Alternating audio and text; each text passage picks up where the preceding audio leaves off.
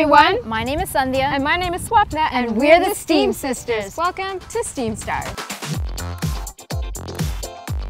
where we're going to meet all the amazing women behind science and technology, engineering, art, and math, and everything in between. Today, we're going to meet with Animal Wrangler Jordan Worrell. Let's go!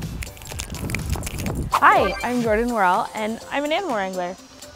Hey Jordan, it's so awesome to meet you. We are so stoked to be here. Indeed. Welcome to my farm. All right, we're going to ask you, Jordan, to describe your job as an animal wrangler in 10 words. You ready? Okay. Crazy, animals, movie, television, superstar, training, poop, messy, and rewarding. Oh, so what is it exactly that an animal wrangler does on a typical day? My day varies. It's never the same, and that's part of what I love about this job. It can be everything from doing work on the farm and taking care of the animals here to doing training and preparation work, all the way to taking our animal actors and movie stars to set to do their jobs. We know that you work with horses, obviously, but what are some other animals that you work with? So in my line of work, I work with everything from tiny bugs like maggots all the way up to lions and tigers. Wow. So we do lots of fun, crazy bug work, cockroaches, spiders, ants, and flies are some of my favorites. And then on the more exotic sort of fun things, I'm a licensed falconer, so birds of prey, owls, hawks, as well as the ravens that we have here.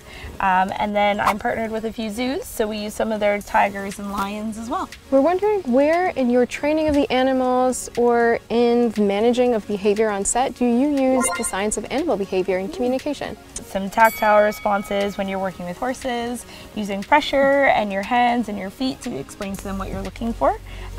Chemical-wise, we use urines or scent glands, that sort of thing, when working with big predators in order to lure them to different areas and get them to respond in different environments. Visually, we use hand signals when we can't use verbal cues to be able to make sure that animals understand what we're asking. Auditory is obviously verbal cues. So rewards, being able to tell the animal that they've done the right thing, and then also to cue for things. I'm going to show you a couple examples of how we use visual, auditory, and then food as a stimulus when training a dog. Up, down, speak, good, bang. So one of the ways that we motivate animals is to use food. So just a simple demonstration of how we do that.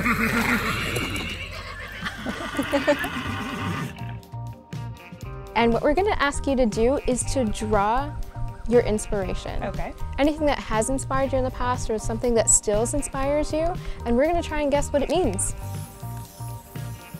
Today? The moon? Cheese. This is my inspiration for working with animals. When I was 11, I saved up all my birthday money and I bought a parrot off of the internet. And when I got her home, we realized very quickly that she had been quite abused. She was living in a cage that was really too small. I learned through her how to help an animal through all of that. That's where kind of the learning and the training and the compassion end of things kind of comes from. The earth is because I knew from a young age that I wanted to do something that had impact. That meant something to people just outside of my own circle across the world. What's the strangest thing that you've ever been asked to do? I had one project ask if we could train a pug to ride a horse that was acting as a unicorn. So we had to build a custom little saddle fitting. Because you can't just tie a pug on a horse and it'll slide right underneath. So we built a little chair for him, and that worked out pretty well. What's the best part of your job? The days where things happen in one take, super quick. The animal just absolutely wows everybody and they nail it on their first shot. Those are the great days, for sure. So we did hear about your cats, Astro and Fox, who were starring in an Oscar-winning movie, The Shape of Water. Can you tell us a little bit more about that? So Astro is my cat. She lives here with me. And Fox belongs to a friend of mine. She was cast because we needed a cat to hiss on camera. And Astro is a true diva to her core. And when she's on set, she doesn't like to share the limelight with anybody. And so if you introduce another cat into the situation, then she'll let you know how she feels about it. We bring a cat in over top, and she lets them know that this is her space, not theirs. And she hisses. And she hisses, yeah. If I could give childhood me one piece of advice, it would be don't let anybody else tell you how to get to where you want to go. That your dreams are your dreams and that your path is right no matter how you get there. And just because that's not the way that other people are doing things doesn't mean that it's the way that you have to do it. So, where do sheep get their hair cut? Where? At the Baba shop.